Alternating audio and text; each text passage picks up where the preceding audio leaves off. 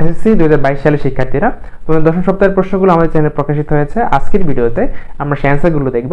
তোমরা অলরেডি প্রশ্নগুলো দেখে নিয়েছো, যারা প্রশ্নগুলো এখনো দেখোনি তোমরা চাইলে আমাদের চ্যানেলে সেই প্রশ্নগুলো দেওয়া আছে, তোমরা চাইলে সেগুলো দেখে নিতে পারো। আর অ্যান্সারের ভিডিওগুলো বেশি বেশি বন্ধুদের শেয়ার করে দিবে, যাতে তোমার বন্ধুরা দেখে উপকৃত হতে পারে। তো চলো কথা না বাড়িয়ে আমরা কমপ্লিট স্ক্রিন চলে যাই এবং তোমাদের অ্যান্সারগুলো দেখে নিই।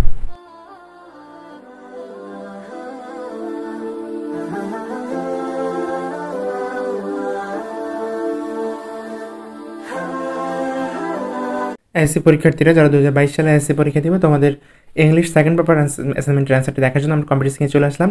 এটা তোমার দশম সপ্তাহের অ্যাসাইনমেন্ট 10th উইকে। এবং তো চলো আমরা প্রশ্নটি দেখে নিই। প্রশ্ন দেখে তারপর আমরা অ্যান্সারে চলে আসি। ইংরেজি দ্বিতীয় পত্রে এই বিষয় কোড 108 এসএসসি পরীক্ষার্থীদের দশম সপ্তাহের অ্যাসাইনমেন্টটি দেওয়া হয়েছে। তোমরা দেখতে পাচ্ছ, আমরা প্রশ্নটি দেখিয়েছিলাম আমাদের চ্যানেলে। তো সেখানে সেকেন্ড পেপার থেকে, এবং অ্যাসাইনমেন্টের নাম্বার হচ্ছে 3, ডিফারেন্সিয়েটিং সিভিস অ্যান্ড রিজিউমস। রিজিউম এবং সিভির মধ্যে যে পার্থক্য সেটা এখানে লিখতে হবে, এবং এটার জন্য বরাদ্দকৃত নাম্বার হচ্ছে 10 মার্কস। এখানে বলা হয়েছে, ইনস্ট্রাকশনে দেওয়া আছে যে number 1, collect at least 2 different types of সিভিস and a resume from different sources such as internet, books, teachers, family members etcetera. যে কোনো জায়গা থেকে, ইন্টারনেট হতে পারে, বুক হতে পারে, টিচার হতে পারে, যে কোনো জায়গা থেকে তোমাদের দুইটা ডিফারেন্ট টাইপের সিভি এবং রিজিউম কালেক্ট করতে হবে। সিভি দুইটা এবং রিজিউম দুইটা।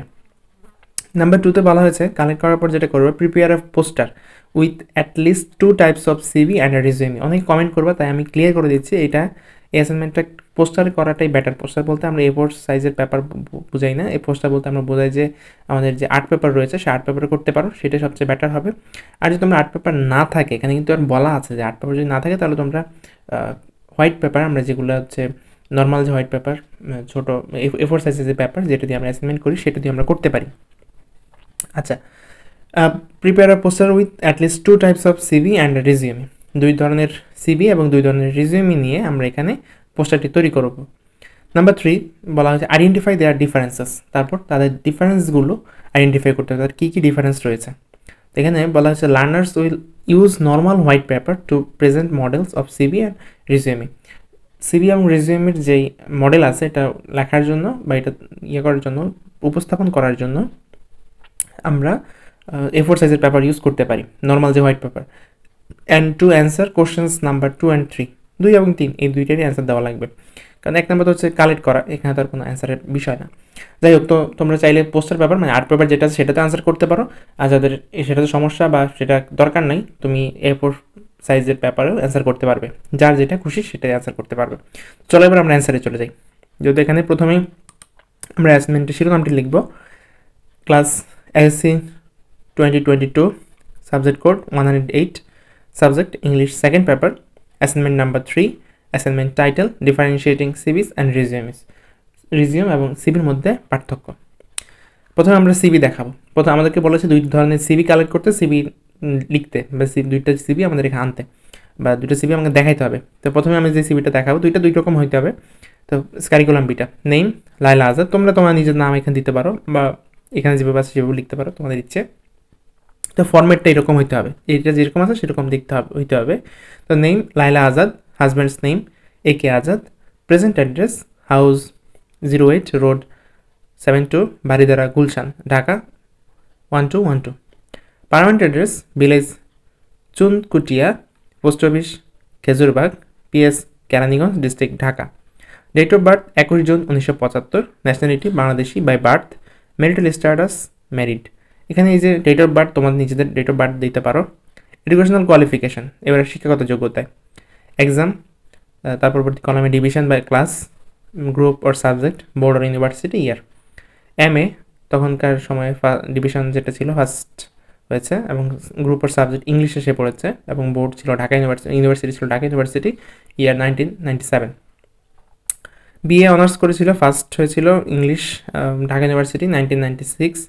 SSC সেটা ফার্স্ট হয়েছিল আর্টস থেকে, এবং বোর্ড ছিল ঢাকা বোর্ড 1993। SSC ফার্স্ট হয়েছে আর্টস থেকে, ঢাকা বোর্ড 1991। তোমরা চাইলে এরকমও লিখতে পারো, বা এখানে এই যেই ভ্যালুগুলো আছে এগুলো তোমরা চেঞ্জ করে লিখতে পারো, মানে সালগুলো চেঞ্জ করতে পারো। তবে সালের কিন্তু ডিফারেন্স রয়েছে। SSCর পর SSC করতে 2 বছর সময় লাগে, SSCর পর অনার্স করতে 4 বছর সময় লাগে, অনার্সের পর MA মাস্টার্স করতে 2 বছর বা 1 বছর সময় লাগে। তো তোমরা সেইভাবে সালগুলো গ্যাপ দিয়ে সালগুলো বসিয়ে নিবা। স্কিলস, কম্পিউটার অপারেট করতে পারে। ইন্টারেস্ট কিসে আছে? ক্লাসিক্যাল মিউজিকে আছে, ফাইন আর্টস এগুলোতে আছে। কোর্স ডান, কী কোর্স ডান মানে শেষ করেছো? 2 years কোর্স অন ফ্রেঞ্চ ভাষায় 2 বছরের কোর্স শেষ করেছে। Modern language institute, university of Dhaka ইউনিভার্সিটির মডার্ন ল্যাঙ্গুয়েজ ইনস্টিটিউটে ফ্রেঞ্চ ল্যাঙ্গুয়েজে 2 বছরের কোর্স করেছে।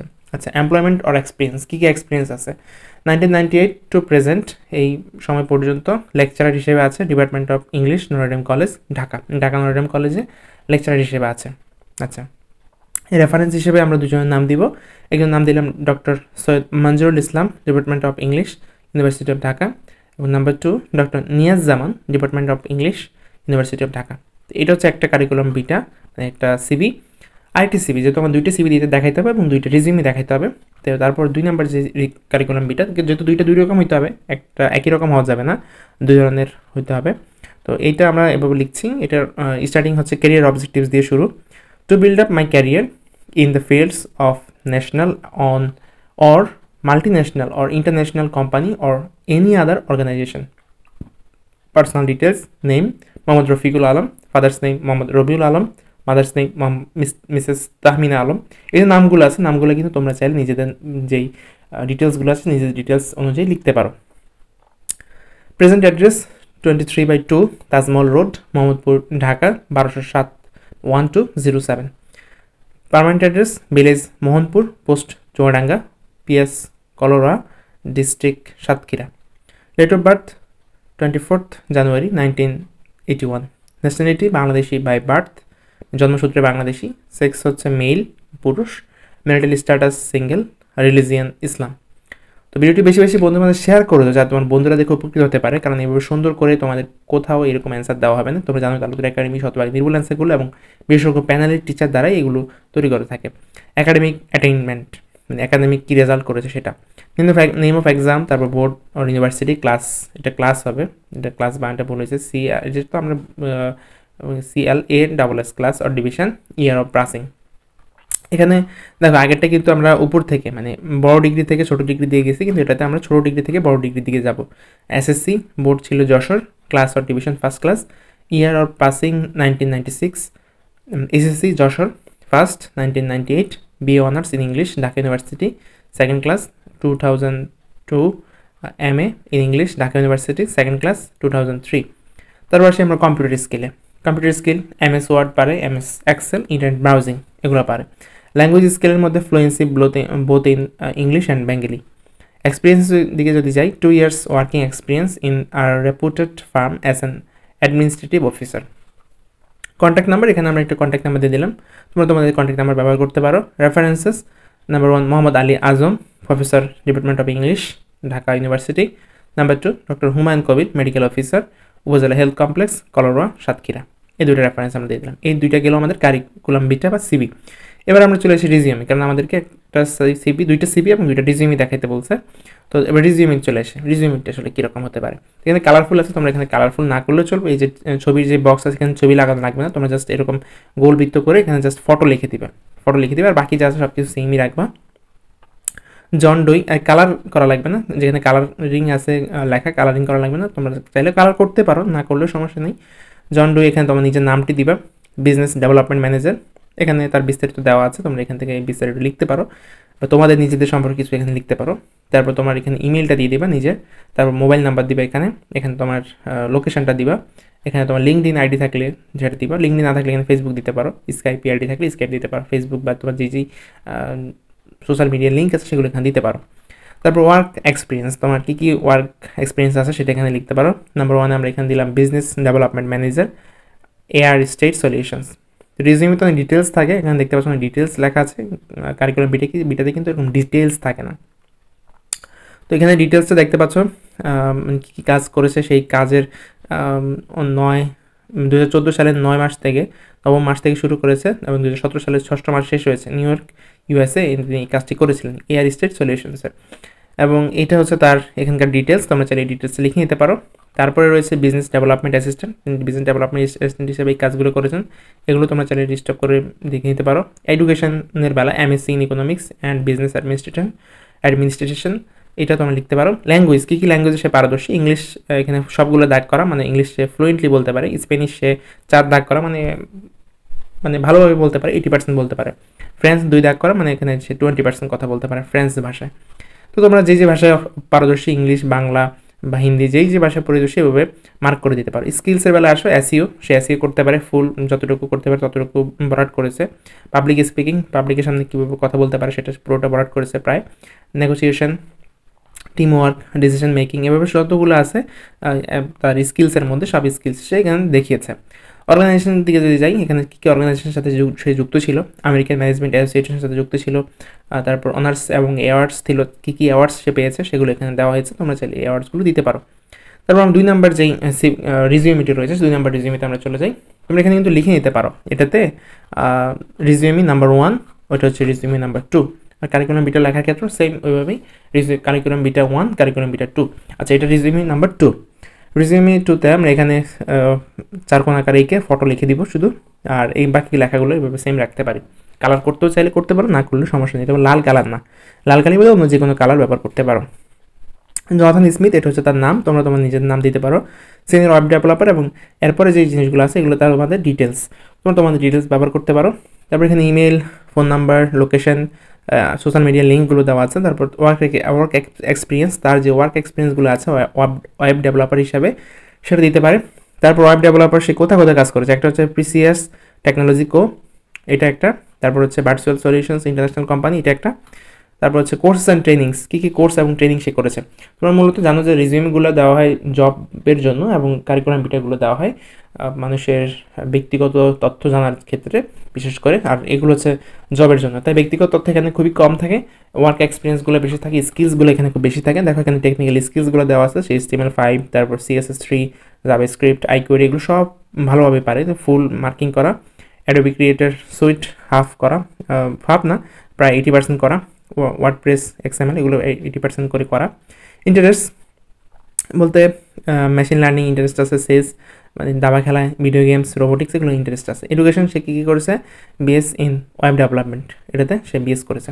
আচ্ছা, এবার আমাদের ডিফারেন্সে চলে আসতো। আমাদের 3 নম্বর প্রশ্নে যেটা বলা হয়েছিল যে ডিফারেন্স বের করতে হবে, যে identify that differences, R resume এবং সিভির মধ্যে কী কী ডিফারেন্স আমরা পেয়েছি।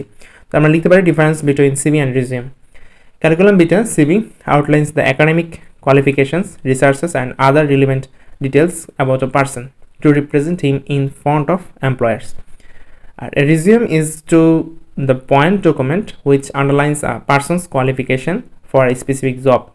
When it comes to length, a CV is much larger than a resume. Resume hobe RESUME, resume. It is going to be very difficult to choose one of them if you don't know about their differences. It often happens many times when candidates, without knowing which document is required, they send whatever they have at the time, which is the biggest mistake, and they can even be disqualified for not sending the desired document. যেখানে বলা হচ্ছে যে curriculum bitter যেটা, সেটা হচ্ছে relevant document থাকে, একজন মানুষের ব্যক্তিগত তথ্য থাকে এখানে, আর রিজিউমের মধ্যে তার যে তথ্যগুলো থাকে সেগুলো হচ্ছে তার কোয়ালিফিকেশনের তথ্যগুলো বেশি থাকে, যাতে সে স্পেসিফিক জবটা খুঁজে পায়, জবটা পেতে পারে।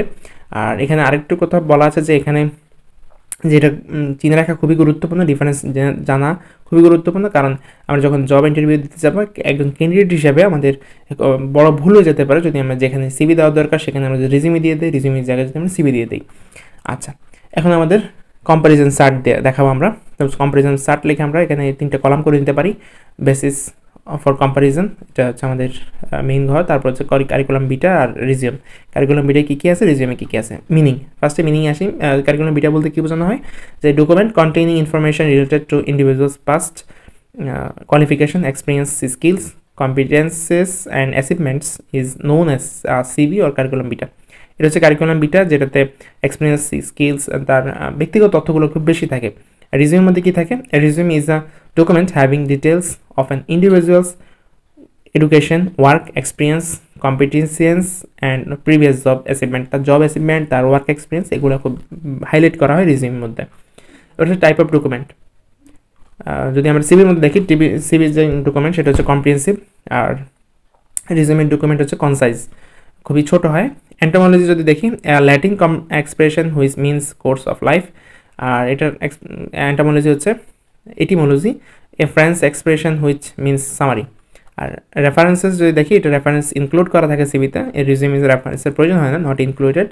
লেন্থ যদি দেখি, সিভির লেন্থ হচ্ছে 2 to 20 or more পেজেস, কিন্তু রিজিউমের পেজ হচ্ছে 1 to 2 পেজেস। ওরিয়েন্টেড টুয়ার্ডস যদি যাই, একাডেমিক কোয়ালিফিকেশান থাকে এটার মধ্যে, আর এটাতে নন একাডেমিক কোয়ালিফিকেশান থাকে, একাডেমিক ছাড়া কী কোয়ালিফিকেশান আছে সেটা রিজিউমের মধ্যে থাকে। এডুকেশনের বেলা যদি যাই, এডুকেশনের বেলা আমরা দেখতে পাই যে সিভির মধ্যে no it is same for all jobs, এটা সব জবের জন্য একই রকমই থাকে। কিন্তু রিজিউমের বেলা যদি যাই, yes it can modified according to job, যেই জবের জন্য অ্যাপ্লাই করতে সেই জবের জন্য তোমার এডুকেশনের কোয়ালিফিকেশনটা কোনটা প্রয়োজন সেটা সেখানে লেখা থাকে রিজিউমের মধ্যে। হোয়েন টু ইউজ, কখন আমরা ব্যবহার করি, আমরা সিভি ব্যবহার করি applying for an academic position, advanced research, fellowship etcetera. But আমরা রিজিউমি কখন ব্যবহার করি, applying for the job and internship or taking part in the job fair, etc.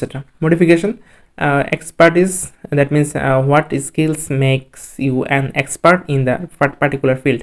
Etar belay contribution, that means how your work made a difference where you have worked. Stresses on expertise, that means what skills makes you an expert. আচ্ছা এটা double হয়ে গেছে, এটা modification আবার stresses on, এটা stresses on যে এটা আছে এটা হবে না, এটা আমরা কেটে দিতে পারি।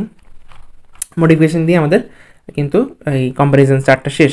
এই ছিল তোমাদের অ্যাসাইনমেন্টের অ্যান্সার। তো ভিডিওটি ভালো লাগলে বেশি বেশি বন্ধুদের শেয়ার করো, যা তোমার বন্ধুরা দেখে উপকৃত হতে পারে। আজকের মতো এখানে আমরা বিদায় দিচ্ছি।